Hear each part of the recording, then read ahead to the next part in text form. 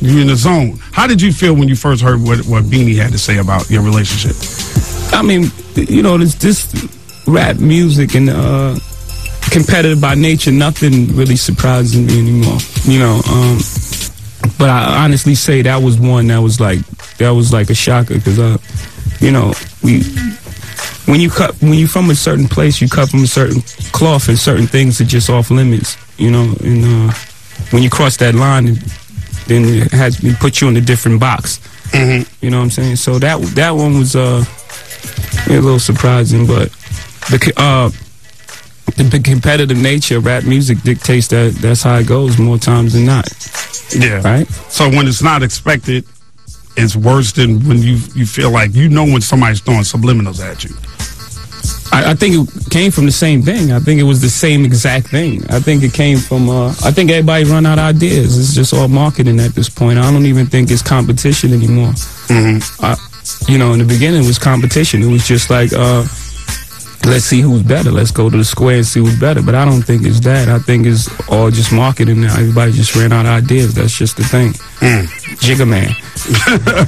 You guys have been, you've been doing it. You've been doing it for a long time. Jeezy, you got 5 years in. Yeah. Almost 6 with a couple of critically acclaimed albums.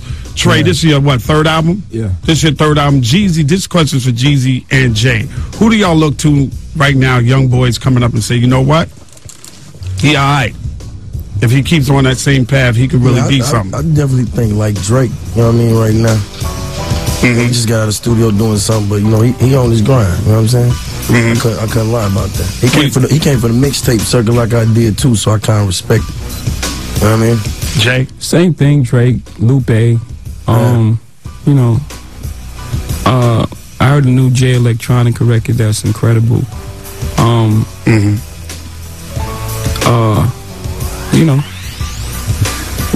those guys. Those two. It's too early to be you know, I'm thinking. Trey, who you look to say, you know what? They keep their grind going, they stay on the same path, and really be something. Me? That's it? Yeah. What's your ultimate goal, Trey? My ultimate goal is, you know, right now I'm just capturing people's attention with my music, you know. Now that I have more people watching is what I do with it. You know, so I look to eventually touch people with my music, you know, like circumstances like in Haiti, which I send my prayers out to the people out there. Like I look to do things that are outside of music, because once you get people with your music, it's what you could do with your celebrity. It's what you could do as a person. You know what I mean? Like Jay does a lot of that. Yeah, a brand. Yeah, it's and most definitely touching people and just making music that people love. Yeah, Trey Songz in the building. March 2nd at the Garden. Get the tickets on sale Friday, January 15th at 10 a.m. Jay-Z, Young Jeezy, Trey Songz, Jay-Z albums in store now. Trey Songz album in